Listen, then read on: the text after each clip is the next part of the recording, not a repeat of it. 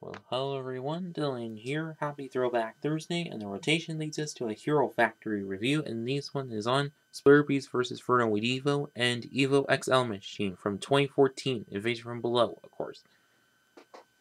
So on the front of the bags here, which are same size as Furno XL and Dragon Bolts from the year prior, of course, and of course the two logos, of course, picture of the sets that come within, and that nice artwork above, of course, and also Invasion from Below, obviously.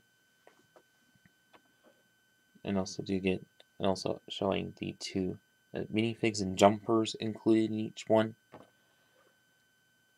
And then also you get the age range, set number, amount of pieces.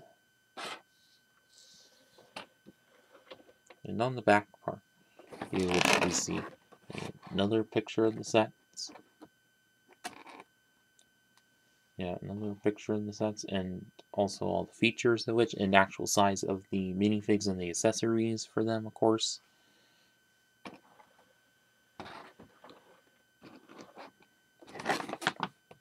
And once again, some nice artwork on the bottom, of course, but yeah. Oops. Sorry about that. You get the two instruction manuals, same picture as on the front of the bags and everything. And of course, a little comic strip related to Invasion from Below, of course. Then win on the online survey. Then large ad of all the sets together with the mobile app, of course. And then ad of two of the combiner models. And another two of the combiner models as well. Then another part of the comic strip again that's related to the combiner models as well. And the pieces that come with the set and the last steps.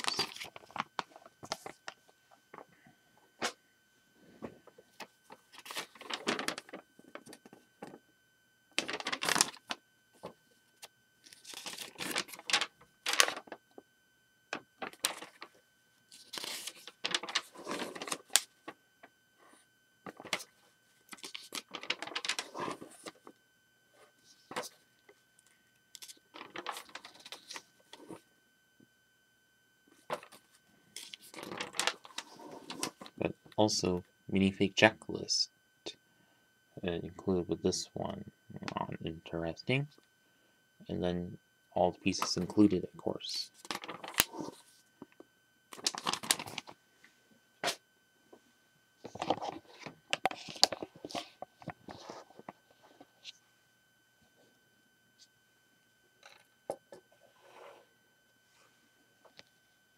So now on to the two minifigs, whereas Evo which doesn't come included in both sets in this review, and also 3 total sets of this wave, but Furno which comes in just 2 sets for this wave, but then they all did come in 1 more set in the following summer wave, of course, but yeah. But so won't say much for Lisa Which, but whereas Evo in this one, and also in both sets, which does include the blaster from Alien Conquest, of course, but also of what's exclusive to Furno in this one is this flame sword piece that we've seen in Ninjago, obviously. I don't think he used it in the Nickelodeon episode, but yeah, actually he didn't at all, so not sure why they'd include that, but whatever. Probably to pay homage to Tahu from Barnacle, of course, but yeah. And also, just like Breeze did, is have the trans orange chain, which for them to trip over Splitter Beast, of course. So, and not much else to say, but yeah.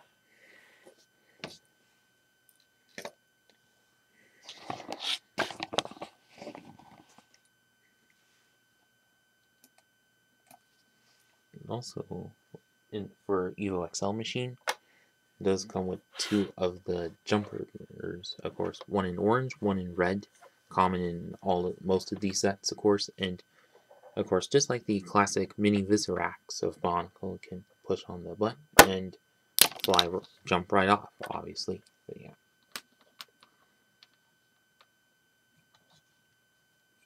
So first of which is with a Splitter Beast, of course.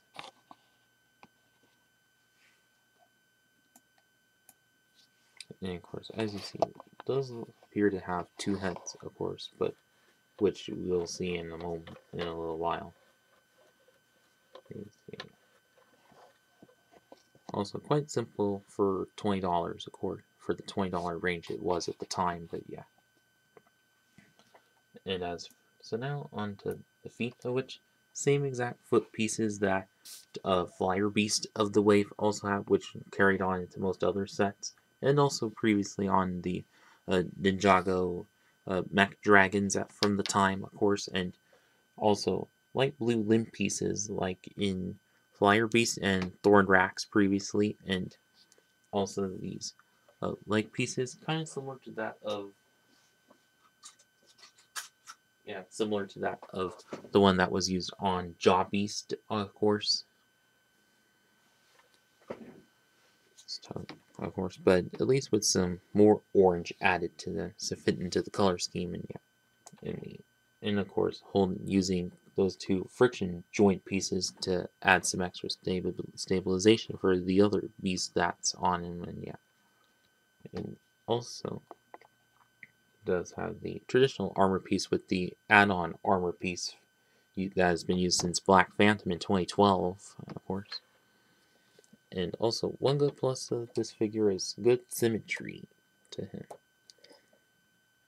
Whereas this one armor which does have another limb piece there, and also do get two of the Savage Planet paw pieces, and also get the claw pieces in trans orange, of course. And for a weapon, has made comprised of a couple of rods to make a lamppost that he nabbed from us on the side of the streets, of course. Just like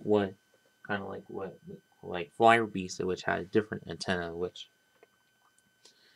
whereas interesting fact is that with YouTuber Eli J. Brony, which made a little mock that comprises both of those kind of bits of it, like a simple plate or system plate with both of them on it, which you can make if you want it as well, but yeah. Other armor, which kind of the same, but with a extra small or limb piece, which would have been nice if it was an extra long kind as well, or should have included these two pieces as well for that as well. But whatever. And as for the heads, of which same pieces used on all of the other sets, but one that's in blue, and whereas in orange, where as you can tell, they're sort of the same pieces, but just flipped upside down, of course, open in different ways, of course. There's an interesting how one has 4 eyes and one has 6 eyes, of course.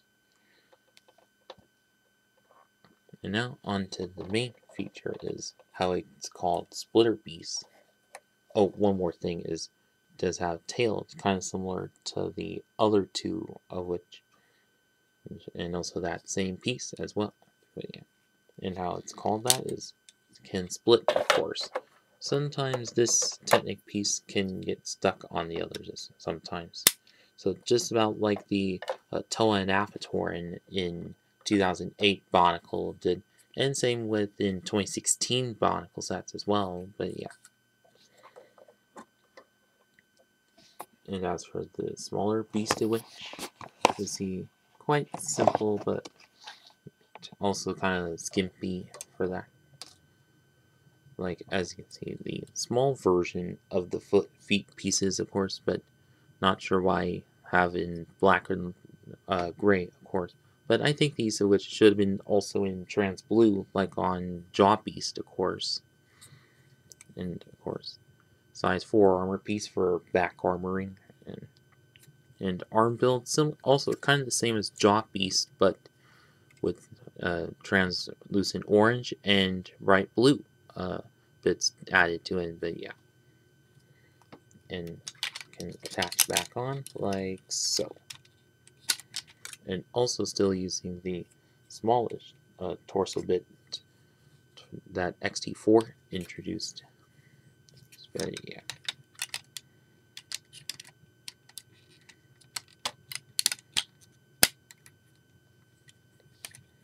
And also, when together, these arms do kind of act well as shoulder pad armoring, but yeah.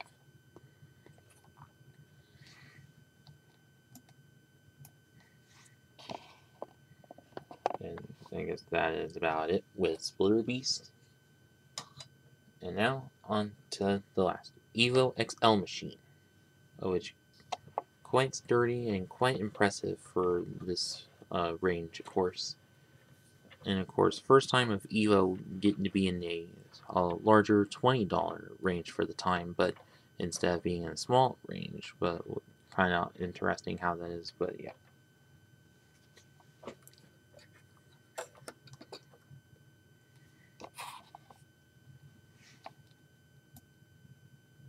So now for the feet, of which just about the same as what Stormer XL from the last and Stormer Freeze Machine both have, of course, and also do get size 5 armor pieces there, and also the armor rat-on pieces that we've seen since Breakout, of course. And of course, a few Technic bits of which make up the lower leg, giving it the chicken leg kind of appearance. And these upper legs, kind of similar to that of previous Titan sets in Hero Factory, of course, but at least a little bit different for this one, obviously. And also you get the size 5 armor pieces again, and also a couple of Exoforce hands to hold different things onto it, and one of which holding the blaster as well.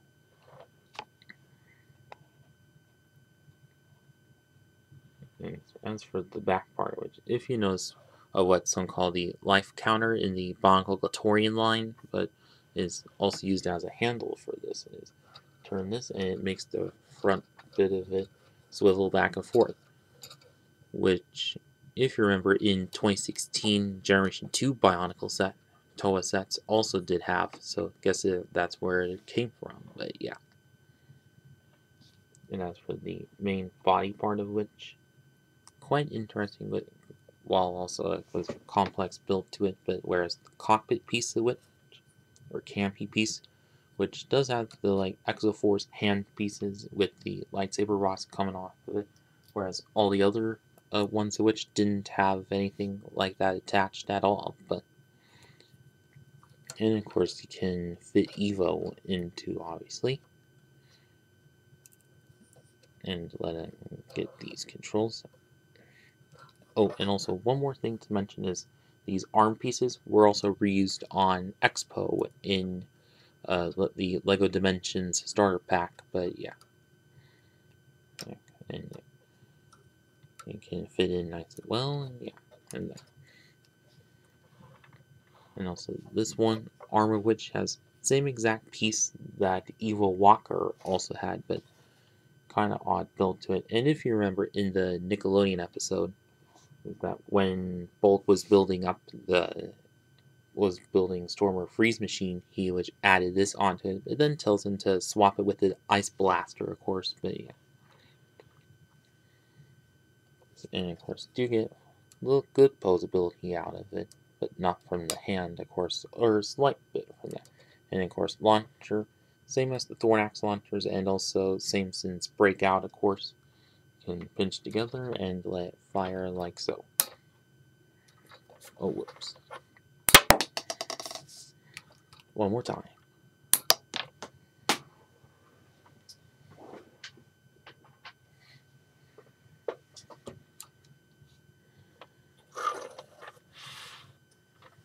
And then other side of which is one of those hand pieces that we've seen in Savage Planet.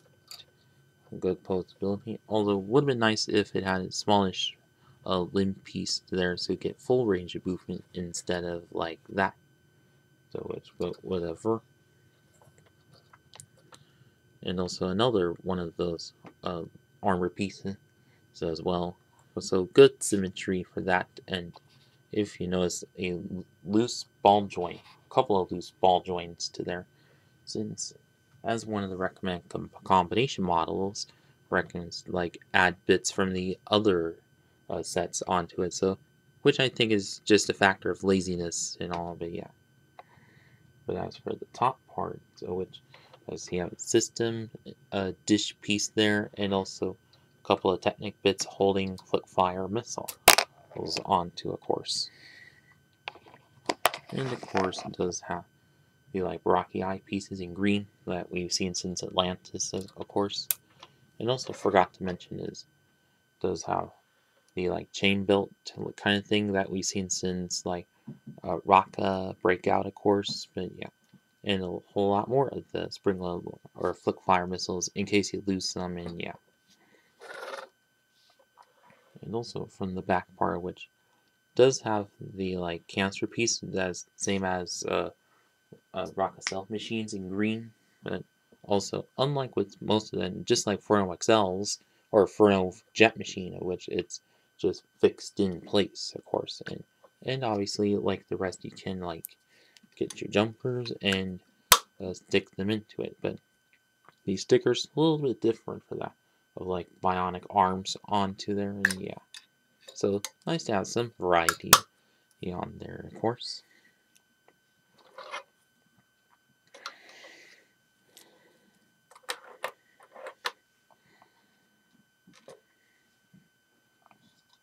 So let me get everything together.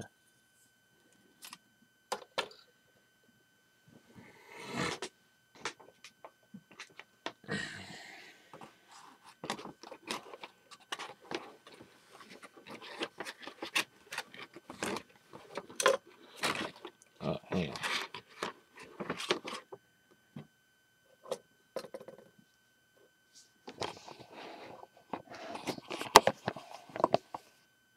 Hang on. Okay then. So for my overall verdict, I think these which are quite cool sets for the time. Like, good to see Evo be in a different set form instead of just like short $8 sets, $8 hero sets, of course. And also good to see 2 hero minifigs in a set, obviously, instead of just one, obviously, like a couple other sets did. But although Splitter Beast, of which may be a little skimpy and small for the price, but I think he should have had a little extra to him, extra stuff to him, like obviously another, like maybe one of the jumpers would have been nice, but yeah. And also Evo XL machine, not much else to mention, but at least came out quite well, but yeah. But Splitter Beast, I can forgive how it came out, and yeah. And so now, if you still have these sets from back in the day, well, I hope you had some good memories of them. And for those of you who haven't and still have access to these sets, I'd say definitely pick them up. eBay, Bricklink, whatever. And that is it with this video. Please like, comment, share, and subscribe. Thanks for watching.